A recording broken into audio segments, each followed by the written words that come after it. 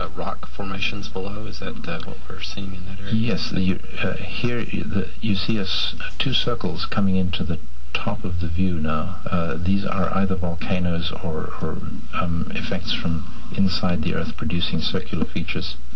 We think this is the Big Bend area of Texas. Big Bend National Park. Big Bend National Park, and that I'm pretty sure is Lake Amistad on the left, and all the lines are a heavily modified geology produced by the continents bumping into one another. And so those are the up-pushed parts, which are now high and covered with trees. So they look dark green. Another lake right in the center. So we're in northern Mexico here, moving southeast. Don't recognize that city on the left side, the bright patch, but it seems to be on the Texas border near a lake. The city of Monterey is on the right-hand side next to those strongly foliated dark lines of the mountains. Monterey is the second largest city of Mexico with a big iron and steel industry, huge population there. And here comes a cloud mass related to a jet stream probably. And here comes the Gulf of Mexico, top left, with the Laguna Madre, as it's known as, the lagoon just on the inshore side of the coastline, just south of Brownsville. This would be.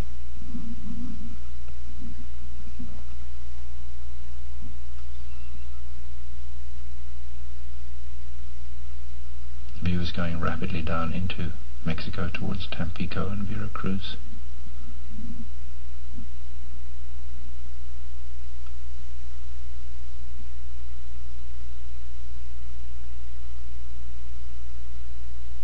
Local rivers bringing sediment into the sea and producing a lighter blue close to the coastline. Here we're flying out over the open water of the Gulf of Mexico, the westernmost Gulf of Mexico, also called the Gulf of Campeche locally.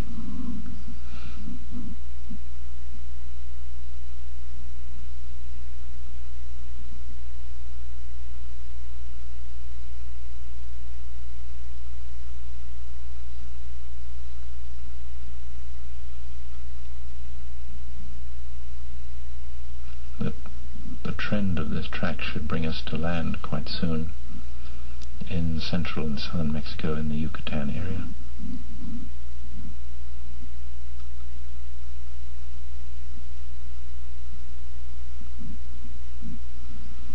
The crews use a camcorder for high-definition television on board. This is a very steady view, so obviously the camera held somewhere for this one, but you see some that are obviously the crew holding it by their hand, shooting imagery out the window. Yes, it's nice to think of them interacting with the planet this way, but it can produce some jiggles in the photography in the video. So we think maybe that they secured the camera in these very stable views. Am I right there, James? Big sediment plume here in the Gulf of Campeche, that's in southwestern Gulf of Mexico. Playa del Carmen is the little town on the island, that long thin island on the left of the view. An oil producing center. This is the center of Mexico's oil production, onshore and offshore.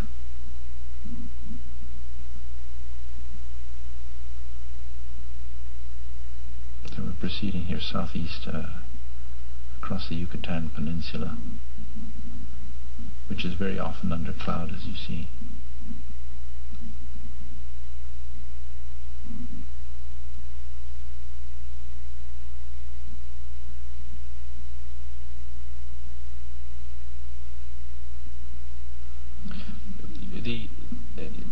Obviously, imagery of Earth is taken by a variety of sensors and remote sensors and satellites, in addition to the astronaut imagery collection that is gathered on shuttle and station missions.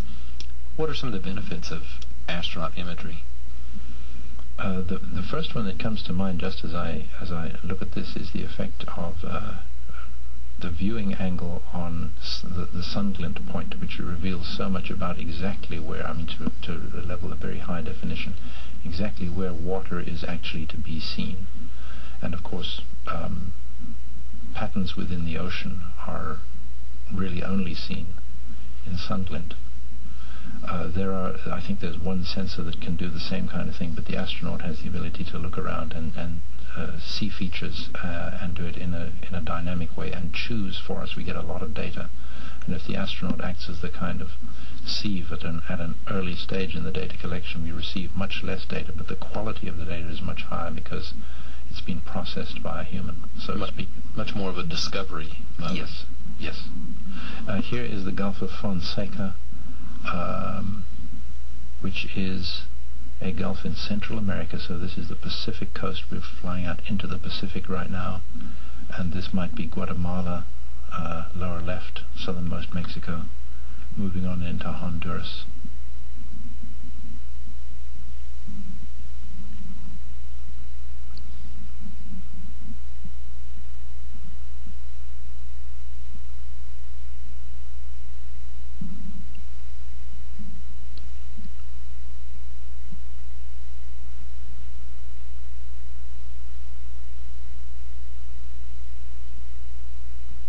You can see a coastline coming in at the top of the view. This is, I recognize these peninsulas, especially the one coming in right at the top of the view, as the Nicoya Peninsula of Costa Rica. Our Costa Rican astronaut has gotten us all interested in the country of Costa Rica. Some cloud out in the Pacific Ocean on the right there, and features within the ocean. You can it produces a variegated kind of look to the ocean surface, which you just don't see way out of the sun glint point. If you look top left, you don't see any of those features in the sea at all. And the next little peninsula in Costa Rica is coming in far top left, which is the Osa Peninsula with lots of cloud. The land surfaces almost always have a lot of cloud on them in Central America.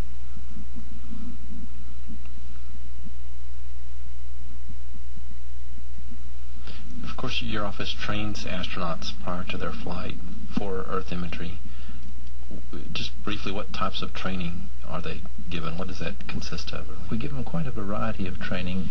We talk about cities, obviously, which are relatively easy to see. We talk about river patterns. We talk about impact craters to do some planetary comparisons to help us understand what we're seeing on Mars. We look at icebergs. We look at ice sheets in South America, North America, and of course we look at lots of ocean features. I've mentioned the sun glint capability that the astronauts have, and the Earth is 3/4 ocean or more. So they have all that kind of training that's going to help them understand what they see as they fly by. And this often photographed subject for astronauts on flights that occur over the summer? Absolutely. Of course, it's summer in one hemisphere or the other. So here comes a beautiful circular feature, which is a hurricane that can be hundreds of miles across. The center of the hurricane just coming into the view now. This is Hurricane Florence, which was passing by Bermuda a couple of years ago, and it's a beautifully formed hurricane. You can see the circularity of it, and lines going at right angles like spokes from a wheel are the outflow clouds as the air comes whooshing up through the center of the hurricane and then goes out sideways across the top, whisking away the cloud on the top of the huge mass. And I know there are quite a set of striking still images of hurricanes that have been taken by astronauts looking right down into the eye, very close views. They are a favorite feature when you've been looking at land that's hard to see through scrappy clouds. When you see a huge, powerful feature like this, the astronauts do shoot them a lot, and we have had some detailed views looking right down the eye, looking at the eye wall, in fact, and even I seem to remember views of breaking waves on the sea surface at the bottom of the eye. Amazing detail. And I think I would like to point out, Justin, that one, to thank you again very much for lending us your expertise and your familiarity with the planet, which is quite fascinating and amazing. And that your entire imagery is available on the internet, or most of the collection, with some striking examples of still imagery of the Earth at http://eol.jsc.nasa.gov/sseop/EFS. And also you can get there just by going to www.nasa.gov. Thank you for having me. Thank you, James.